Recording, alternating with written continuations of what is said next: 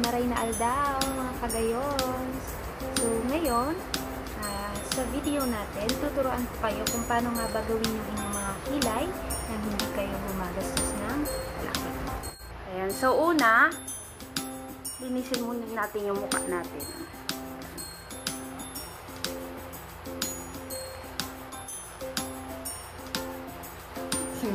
Ayan. Kung makikita nyo, yung kilay ko, ayan. So, talagang as in, walang-wala siya. Diba? Ayan. Manipis na manipis kasi yung kilay ko. So, ayan. Tapos, inahit ko na yung gilid niya para mamaya, kapag nilagyan ko siya nung tint, may shape na ako nasusundan para madali na siyang i-shape.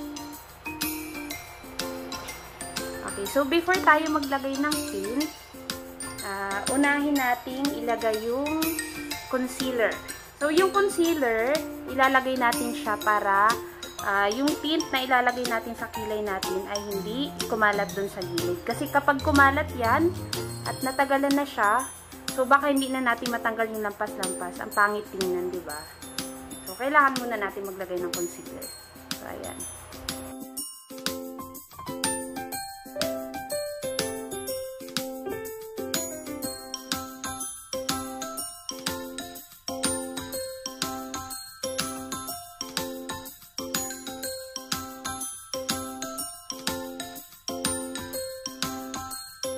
Ayan. So, itong kilay tutorial natin, makakatulong to doon sa mga babaeng gustong kapag gumising, may kilay na agad. So, kilay is life.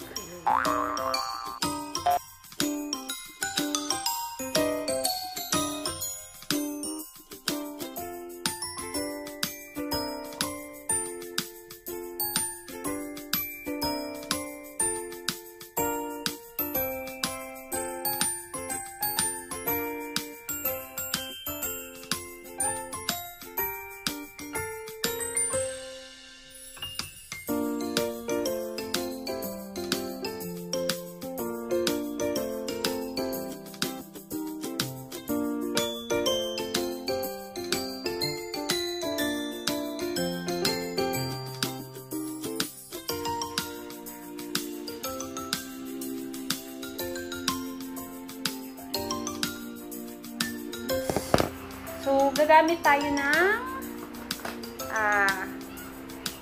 permanent hair color. So, ito yun. Ayan. So, ang shade niya is deep brown. So, ito po, nabili lang namin to dun sa isang local department store. Ito yung hair color. And then, ito yung oxidizer. So, ipapaghalo lang natin siya. Konti lang para makulayan yung kilay natin. So, gamit din tayo ng black shampoo. So, itong black shampoo na ito, usually nabibili siya sa tindahan ng tigsa 10 piso lang. So, ito pala, itong hair color na gagamitin natin, nabili lang namin to dun sa department store. Siya ay 40 pesos lang. So, yung dalawa, so 50 pesos lang. Very affordable. So, kaya gagamit tayo ng black shampoo para mas dark yung coverage niya. Kasi kung yung brown lang, kapag manipis yung kilay mo, so hindi siya masyadong kita. So, lalagyan natin ng black shampoo para mas darker yung coverage niya. At para mas tumagal, mas kumapit sa balat natin. Ayan. Tsaka yung may mga skin allergy, so bago kayo maglagay, kailangan i-test nyo muna, mag-skin test muna kayo. Kasi kapag hindi kayo nag-skin test, baka may lumitaw na kung ano-ano dyan sa balat nyo. So, delikado naman yun. So, dapat mag-skin test muna.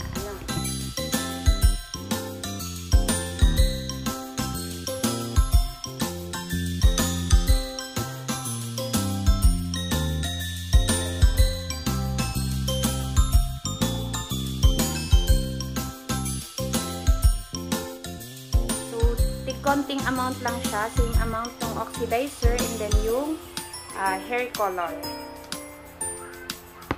Tapos paghaluin lang natin.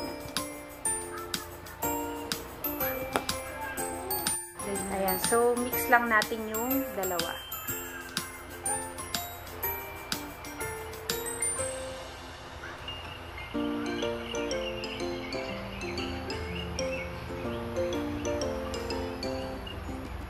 Ayan, pag na-mix nyo na, kapag okay na siya, ganito na yung consistency niya.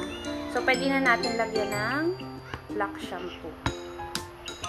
Konting amount lang kasi yung black shampoo is masyado siyang dark.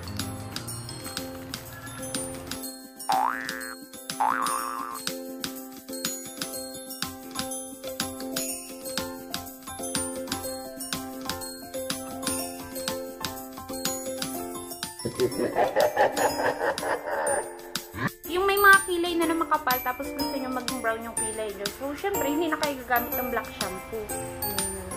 Ano na lang, permanent hair color na lang. So, tapos natin siya ng konti black shampoo para medyo mas dark.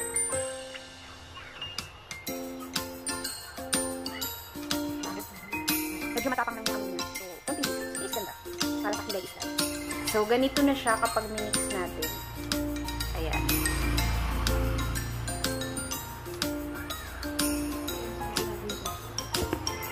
Okay, so, para i-apply yung permanent hair color, gagamit tayo ng angle brush. Ayan, yung mas manipis. So, ayan. So, nagkaroon tayo ng problema. Hindi nag-save yung video natin habang ginagawa yung kilay. So, ayan. So, ang ginawa ko lang, so, inuna ko yung ito, yung gilid niya. Release ko lang yung nilagyan ko ng concealer. Ayan, inuna ko yung mga gilid, tsaka ako pinilin yung gitna. Siyempre, dapat mas makapal yung andito sa outer side. So, ayan. Tapos, yung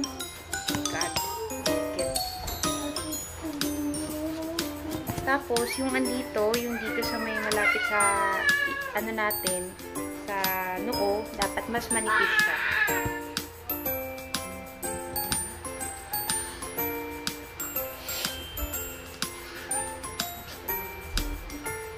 Pantayin lang natin siya.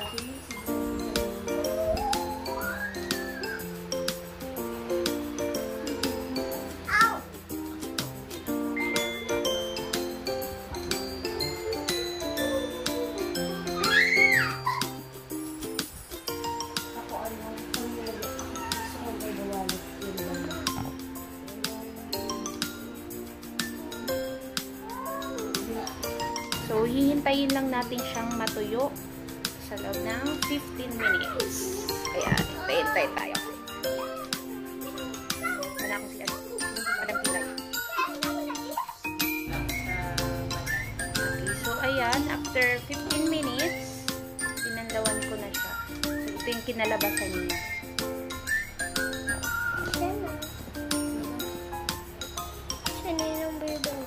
Lapit natin.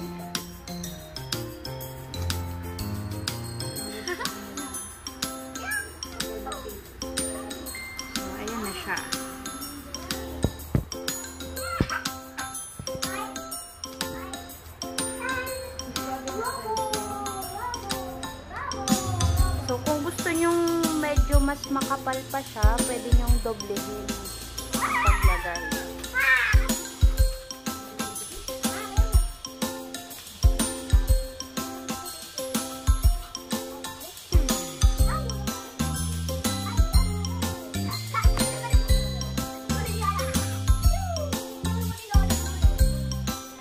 So, ayan, dodoblehin ko lang yung dito sa bandang dulo kasi medyo light pa. So, hindi ko na siya lalagyan ng concealer kasi makikita na siya.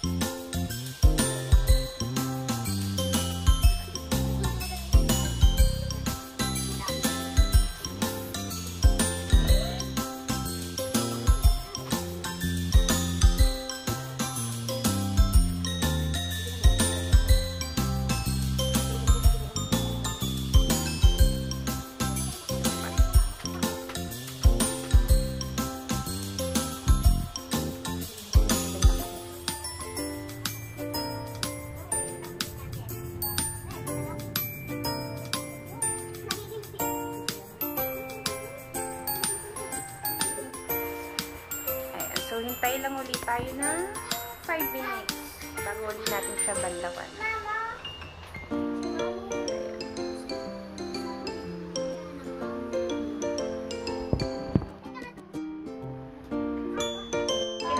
So, ito na po yung ating final kilay.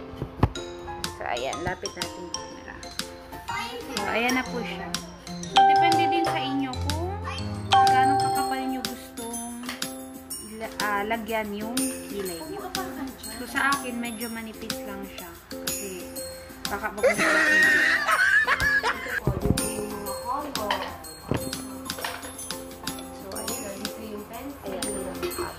Po. Kahit i-rub ko siya, so hindi na siya natatanggal. So, magtatagal po ito for 2 to 3 days. So, after 2 to 3 days, pwede nyo uli siyang i-retouch para maging okay uli yung kanyang skin.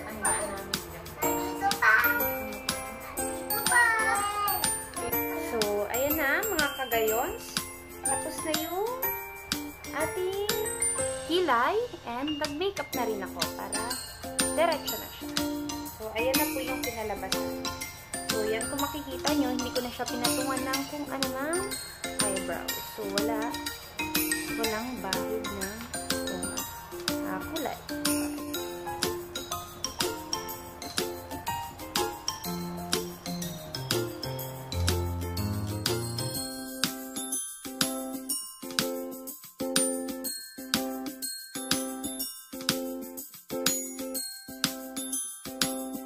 Nagustuhan niyo yung video namin, so don't forget to subscribe to our channel and also like our videos and hit the notification bell. Goodbye mga kagayon! See you again next time!